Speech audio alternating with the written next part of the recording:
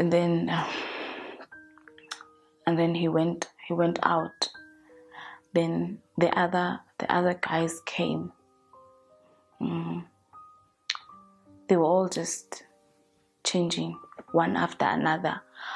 I was not feeling any pain. I was just numb. It was like I can see that somebody is on top of me, but I just see some person bumping on me, but I don't feel anything at all. My whole body was just numb. I'm Kgauhelo, married to a handsome husband, Hallucinations. We're blessed with a very handsome son, Kgauhelo. I was born in Foresbeek, Mashae, a very small township in the Free State.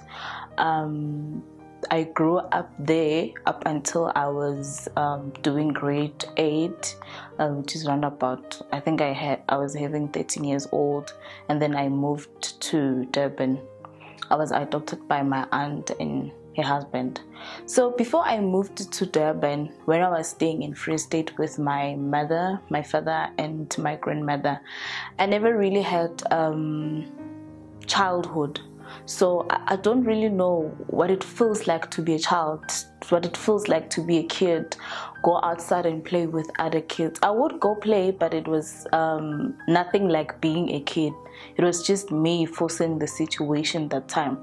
So my parents, when I was growing up, they were physical to each other. They used to verbally abuse each other. They used to physically abuse each other in front of me. So that really damaged the way I think, the way I see the world, the way I just view things, and the way I interpret love, or I see love as a person.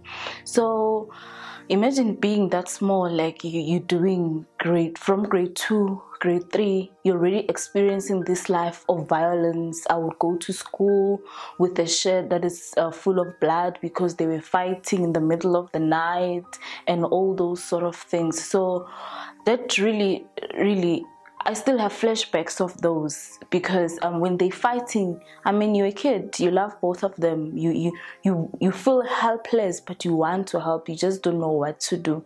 In the midst of all that, they got sick, both, I mean, all of them, the 3 of them, my father, my mother, and my grandmother. I would be the one nursing them. As small as I was, and we were living with my little sister as well, which also by that time was also depending on me for her to eat and just for somebody to take care of her when they were all sick. So I would go to school, having to go to school, like during break times, I have to come back and make sure that they all have their medication, they have eaten, and everybody is fine in the house. And really, the days were very, very short for me, because I had so much in my hands to do. I mean, I was still a kid and I didn't understand a lot of things. A lot was going on in the school. Then there's these 3 people that are looking at me, and then I have to nurse them and all. So it was really tough, like really tough, to a point whereby when all the 3 of them were sick, if anything was happening to me, whether it's emotionally wise, I need to talk to someone, or there's anything that's happening to me, I cannot really reach out, because these people are sick. And also, even if they were not sick, my mother's character, it's not somebody that I could open up to. Yes, she was my mom and all, and she was also a person who was an alcoholic. Like, she drank too much, she drank a lot. I would get called by people to say, no, you must come take your mother, she's drunk and sleeping somewhere. You get there, the dress is on the face, she's not wearing anything underneath. You feel, before you feel embarrassed, you feel angry, you feel mad, and you feel sad. It's not something that you want to see as a child. I mean, it's traumatizing. It's traumatizing because it becomes the talk of the town.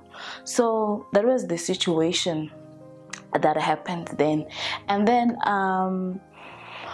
time went by. Then we stayed with this other guy that my grandmother took in when my mother was sick and my father was sick.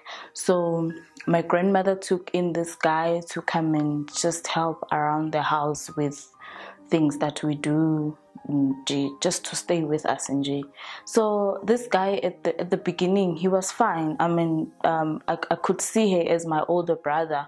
Everything was fine in the beginning and everything was just perfect and okay, until the other night when he forced himself on me. So what happened was, we had two houses. Like, there was big house where we were all sleeping, and then there was other small house outside where I used to wash the dishes and do everything in there.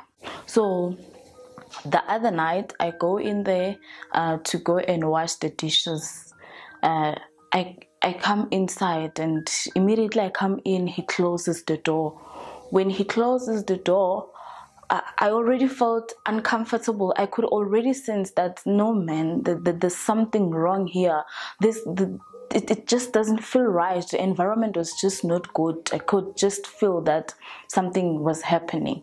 And then he closed, and then he said, yeah, today you're going to give me what you always give to other guys. Like, today you're going to give it to me. I'm like, what are you talking about? And then he took me, he threw me, there was a bed in that kitchen. That's where he was sleeping. He threw me on that bed, and then he took off my clothes. He did whatever he was doing. I cried, but no one could hear me because it was a kitchen, but it was a little bit far. And then after he finished what he was doing, I just took my clothes, I wore them, and then I went back into the house, and then I just didn't say anything to anyone because of the situation that I have already explained, because of that they were all sick, and I just didn't want to bother anyone with anything. Then life just went back to normal. We were living in the same house. I would look at him every day, knowing exactly what he had done, even though I was afraid to go back and wash the dishes every day. If I would always make excuses not to go and wash the dishes and wash them in the morning. And then to fast forward, my mother became even more sick, to a point whereby she couldn't move, she couldn't do anything. But before that, my father became sick for like 2 weeks maybe, or 3 weeks, maybe even a month, I'm not sure. But he got sick for a very short period of time, and then he passed away. So it was just me now and my grandmother when my mother got really sick. So she would just lock herself in the bedroom and not open for me. So I would want to go there and see her, but there was no other way. She would lock herself in there, so I would dish up food for her and then put them by the door. If she took them that day, then it means she could wake up. If she didn't, then it means she's really sick that day. But there's really nothing that I could do that much, until such day that she didn't take the food. Then even the second day she didn't take the food, then we had to call an ambulance. Then we called an ambulance. They had to break into the house. The skin was peeling off. The skin was peeling off on her body, and they couldn't touch her anyway. So it was 4 of them. They had to carry her out with the sheet. So they were standing on all the 4 corners of the sheet to carry her out, outside of the bedroom, into the ambulance. So she went to the hospital that day, and then I couldn't go see her because I had no money and the hospital was very far. Then my half brother, which we were not staying with, the 2 families were not really getting along, from my father's previous wife. So he came to me and asked me if I would love to go and see my mother. I said, yes, I would love to go. He said, we can make a plan. I don't have money, but we can try something out. Then I was like, okay, it's fine. Let's try whatever that you say we can try, so that we go, and then I see what is, then we'll see on the way what transpires. Then he came to me and told me that I managed to raise 15 rands so we can go. Mind you, that 15 rand is not even transport for 2 people going to that location of the hospital. But because I really wanted to see my mother, with the state she left in, nobody's taking food to her, nobody's taking anything. She's just there like somebody who doesn't have any family. So I told him, no, it's fine. If you say we can make a plan, we can make a plan. Let's go.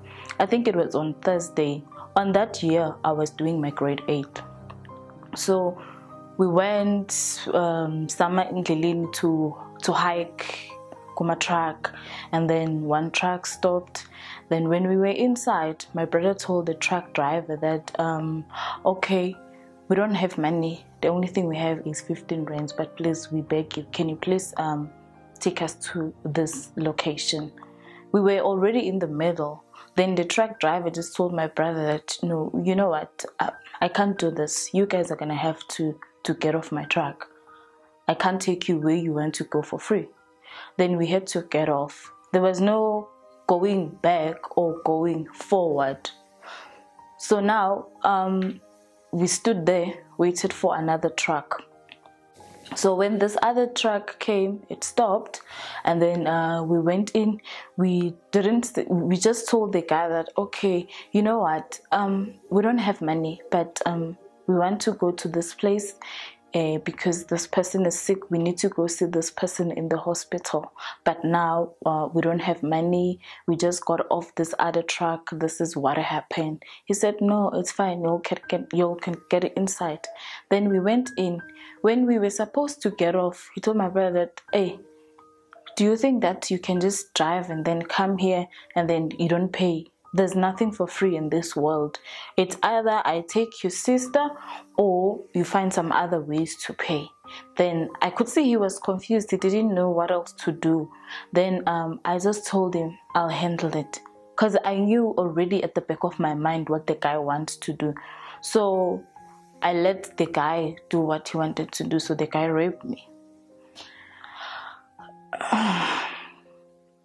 So I could see that my brother was very, very confused. He didn't know what to do. We never spoke about it. It was like it's nothing that's ever happened, because he can't do anything about it, and I didn't want to talk about it as well. To me, it was just like, whatever. My pride was taken away anyway. So why? What's gonna change now? If he does whatever he's gonna do, there's nothing that is really going to change. And then we went back home. I mean, we went to the hospital. It was 9 o'clock in the morning. When we got to the hospital, they told us that the patients, you will only be able to see the patients at 3 p.m. We don't have money. We don't know how we're gonna go back home. We don't have anything to eat. It's 9 o'clock in the morning. We have to wait for 3 p.m. to be able to see this person. So we had no other choice. We are here already. Like, we've come so far. A lot has happened on the way coming this side. We can't just give up and say, okay, it's fine, we'll go home.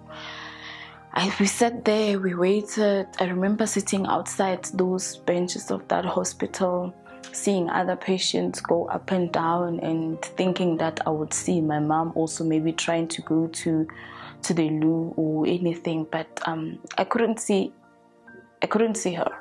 So around 3 p.m. then they told us that, okay, you can come and see the patient. They showed us the ward. I went into that ward. I was going up and down looking for her. I couldn't find her. I just couldn't see her. Then I asked this other nurse that I'm looking for Agnes. I'm looking for Agnes Mpin. She's like, but that's her there by the corner. I'm like, no, that's not her. I couldn't recognize her. She was unrecognizable. I was, no, it's not her. She said, yes, it's her. Go take a closer look. I was like, no, it's not her. I went to the bed. As I walked towards the bed, I began crying. When I got to the bed, like the hair was falling off. The blood was coming out of the mouth, out of the nose, out of the ears. And then they had tied her on the bed like somebody who is mentally disturbed. They had tied her like somebody that runs away, that jumps out of the bed and runs away. And I stood there. I was looking at her and I was like, Kgauhelo, The last thing she said to me was, and then she said nothing else. I was asking her, can you see me? I'm here to see you. Please say something. She couldn't say anything anymore. And then I couldn't take it anymore, just standing there looking at her. So I went out crying. Then my brother, he comforted me and all. He told me, okay, at least we were able to see her. We were able to see how bad the situation is. Please just take heart and try to be strong. You saw for yourself how the situation is. Fortunately, this time around, when we were going back home, when we were just walking, trying to figure out how we're gonna go back home, my brother saw his friend, and then he told me that okay, they began greeting each other, and he was like, where are you guys going? Then he told him that, okay, no, I'm going back home. I just came to do a few things here. Then it's like, oh, okay. Then he told me that he told him that we need transport going back home. We don't have money. This is how we came. And all. The friend was like, no, okay, fine. I'll just finish up whatever I'm doing. Then we can all go back home. So we all went back home. It was on Thursday. Then Friday, I went to school, did my normal routine of making sure that my granny gets her medication, gets her food and all that. Then I went to school on Monday. On Monday, when I get to school, everybody's just looking at me in a very weird way, as if like they like to me, why are you here? Then the teachers called me into the staff room. I remember it was my class teacher and the other 3 teachers. That was now when I was doing grade 8, remember? So it was the first year of high school. So when I get there, the teachers were like, are you okay? Do you need counseling? So looking back, by that time, I didn't really understand what they were saying and what they were referring to. But when I reflect back, I can see that they were saying that there's something wrong with me. But they didn't know what it was. I was just a distracted kid, but they just didn't know even how to help me. But now there was also another issue now in place. That's why they called me. Then they were like, okay, if you say you are fine and everything is well, you can go back to class. When I go back to class, my best friend, it was my best friend then, she called me and said, do you know anything about your mother? I'm like, what do you mean, do I know anything about my mother?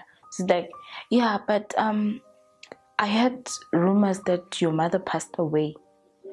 Then I'm like to her, that I don't know. If she had passed away, we would have known. How come everybody else knows besides me and my grandmother? So that's not possible. She was like, oh, okay, that's fine, but that's what I heard. Then I went home.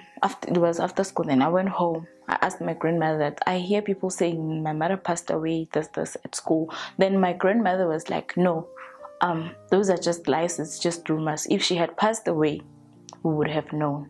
Okay, I let it be. I also just think about it that way, that okay, if she had passed away, we would have known. Then days went by. This rumor is just keeps on growing and growing and growing. She's just declared as a dead person in the whole township. Then I asked my grandmother, can somebody go to the hospital from one of my cousins that are old and they are working, maybe they have money for transport? Can somebody go back and go to the hospital and just find out what is going on, or even make a phone call? My grandma was like, okay, I will ask. It was Tuesday, it was Wednesday, it was Thursday, nothing was happening. On a Friday, I went back to her, can you please? Then she asked one of our cousins to go to the hospital to confirm.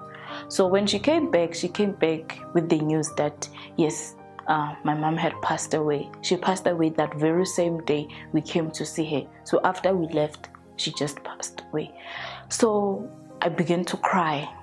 I remember the cousin told me, please stop making noise. You know your mom was an alcoholic. She was a drunkard. So just don't cry. Don't make noise. I cried anyway. That thing really hurt me. It hurt me so bad that even today when I think about it, I just ask myself, who does that? What kind of a human being is that? But anyway, it happened. It didn't end there. after hearing that she passed away, now the family has confirmation that my mom passed away. Nobody's doing anything about it. We're just carrying on with our normal lives, but we know that there's my mom's corpse lying around somewhere there in a public hospital. Nobody's just doing anything about it. It was in the first week of August when this happened.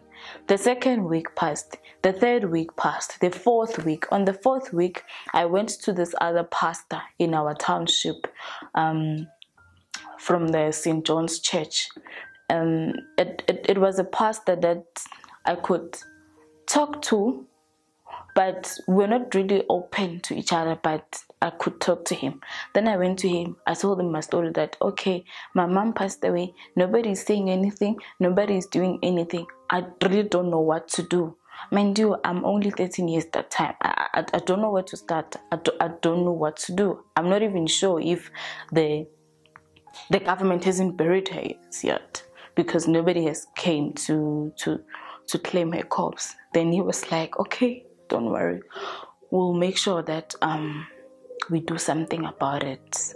And then we buried her in that manner that we buried her. I always say she was buried like a dog, basically, because her corpse came home on a day before the burial, like the normal way it happens. And then when we were at the cemetery, okay, nobody came on the family. Everybody had their own things to do. Some went to their society meetings, some went wherever that they went. Nobody came. It was like the person who passed away is not even a family member. It's just someone they know or someone they've heard about.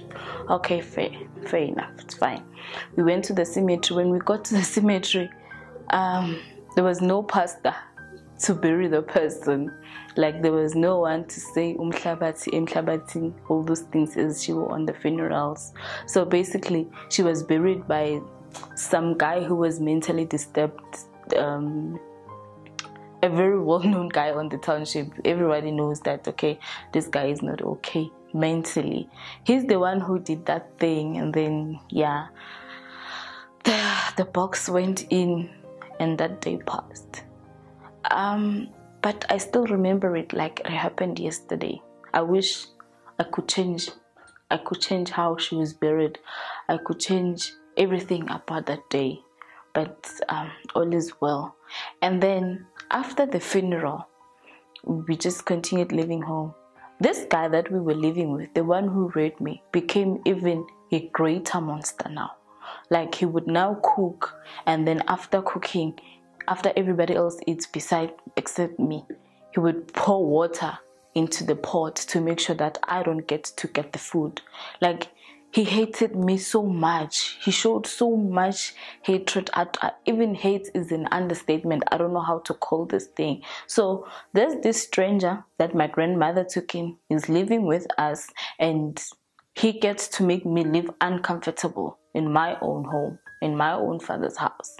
So life went, like, days went on and on, and I was living this terrible life in misery because I'm looking at my rapist every day. The same rapist is making me feel uncomfortable in my own house. And then he raped me again. Still, I couldn't do anything about it, and couldn't tell my grandmother. I couldn't tell anyone. And to me, it was just like, okay, it means this is the life now I'm going to live. Maybe I need to adjust and just tell my mind that this is the normal. This is okay. This is how things should be. And then my aunt, which now I call my mom,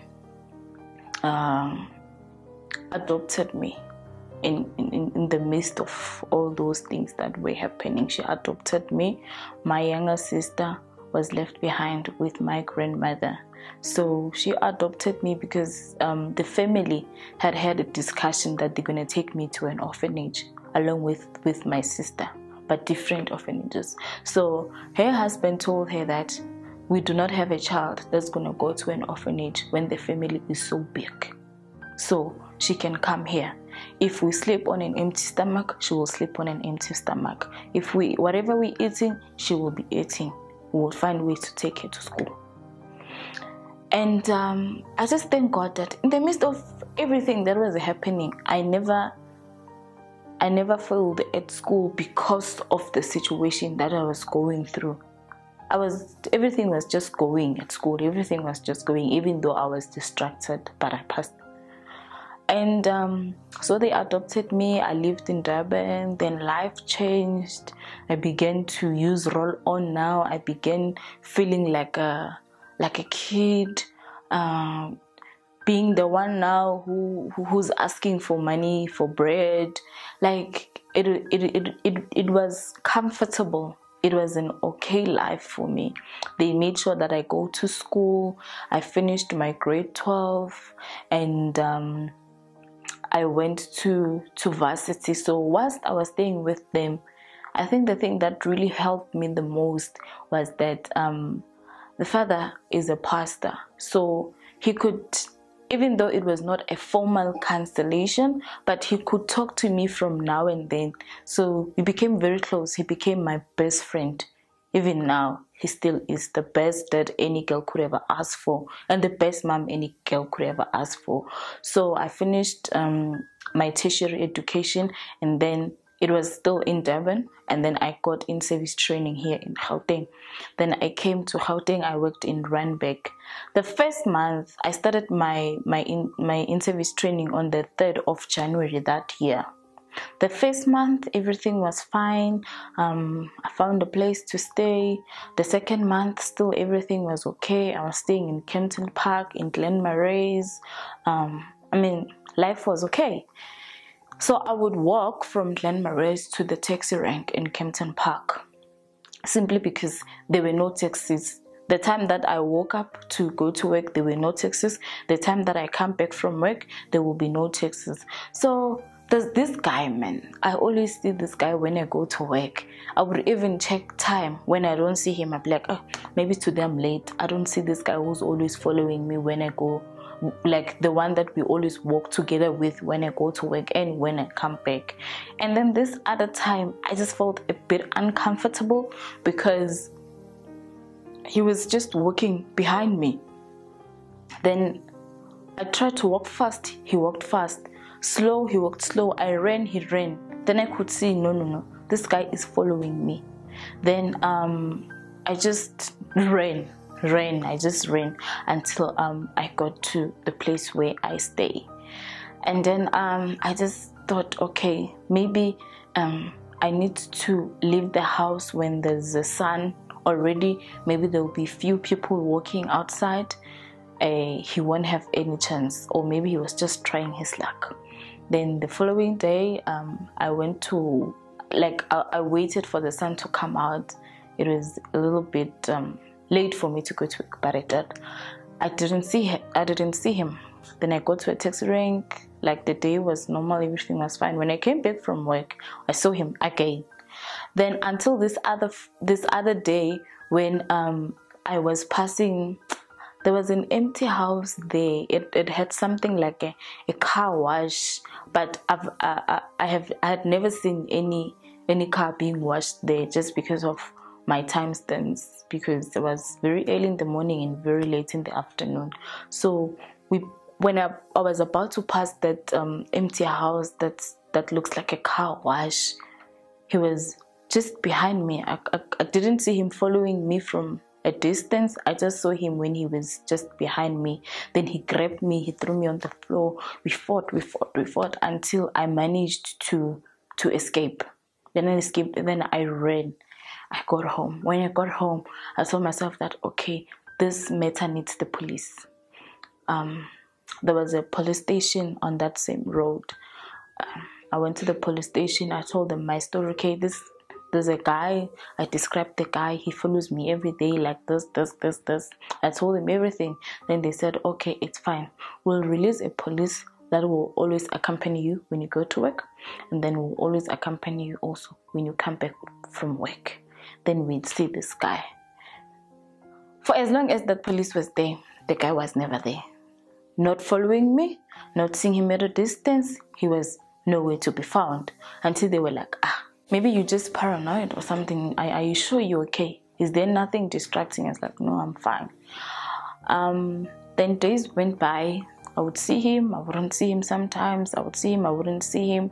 Then this other day, it was on a Friday, I saw him. The minute I saw him, I can't remember what happened from there. It was like, the last picture that I have is me seeing that, oh, there he is. And then from there, I do not know what happened. I just remember waking up in this very small, smelling, dark room that had a very small table and one chair. I remember there was just water on top of the table. So in my mind, it's like I'm dreaming. I don't know where I am. I don't know what happened. I don't know what is happening. So I feel like maybe I'm dreaming. I'm still going to wake up in the midst of all that confusion. Oh, and that time all my clothes were torn and I was full of, don't know if it was water or what that thing was all over my body, but I was wet. And then there comes in this lady wearing a short skirt, blonde hair with a red lipstick, high heels. She comes in and then she closes the door and she's like, oh, you are awake? I'm like, yes, but where am I? What is happening here? Then she began to say, shh. Then she looked behind her and she said, I was instructed to give you an injection that's going to make you forget who you are, forget what's happening, to just forget everything about yourself and remember what we are going to tell you. I tried, but I just can't. I don't know. I tried like injecting you with that thing. I couldn't. I don't know why. So there's just something about you, but I can't inject you with that thing. So you are going to help me help yourself. I'm going to help you escape. But you must know, between you and me, if this thing fails, we both die. And still, if I let you escape, I'm still going to die if you escape alone. But I'm going to try my best. So this is what is going to happen. You are going to pretend that you have lost your memory. You don't know anything. You don't remember anything. And I could see that injection. Oh my God, it was so long and so scary. I couldn't believe that it was going to go in my body. Then she's like, so we're going to pretend that I've just injected you if you want to be safe. Then he went out. I could hear, when she was opening the door, I could hear the noise. Like it sounded like people are just having some fun. They're drinking, they're smoking, and there's a lot of guys and there's a lot of girls. I could hear all that noise. Then she went out, and when she went out, there's this guy. He looks so big and so tough. He comes in. When he comes in, he's got this disgusting laugh, looking at me and saying, "Oh, you are awake." And then the guy, he put on his condom, and then he began to rape me. He was ripping me apart. He was just ripping me. He was pounding me. I don't know what to call what he was doing. And then after finishing what he was doing, he took out the condom and he put it in my mouth for me to swallow, even though I did not like swallow it down, but he put it in my mouth. And then he went out. Then the other guys came. They were all just changing one after another. I was not feeling any pain. I was just numb. It was like I can see that somebody is on top of me, but I just see some person bumping on me, but I don't feel anything at all. My whole body was just numb until I couldn't even cry anymore. There were no tears in my eyes. There was just nothing. I'm hungry, I'm thirsty, I'm all those things you can think of. And then they did what they did, and then they went out. I was just sitting there, and I remember I was praying to God. I had nothing to say to God that much. All I was asking him was, when is it ever going to end? When am I even ever going to breathe in this life? Will everything ever be okay? And then this lady, she came back. I don't know if it was night or it was day. I don't know what was happening, but yeah, I remember I slept a bit, and then she came back. Then when she came back, she told me that, okay, I could hear that it was a bit quiet. She told me that we can't use the door to get out. I'm here to help you get out now. But now we can't use the door. We're going to have to use the window. My whole body is sore because as they were doing all these things, they were also beating me. I have scratches here on my back, like a lot of them, because they were just beating me. And then she's like, we're not going to use the door, so we're just going to use the window. And also, I don't have a rope, so we're going to have to make a plan. Then she came with the towels, like she combined the towels, like a lot of them. And then she's like, okay, come out quickly. I came out. We're on this flat. It's the second floor. I'm gonna come out from the window because there's nowhere else to escape. Then as she was helping me to get out, she also told me that I don't have any clothes for you. You're gonna have to go out with the torn ones that you have. Can't do anything. The most important thing for us right now is for you to get out of this place.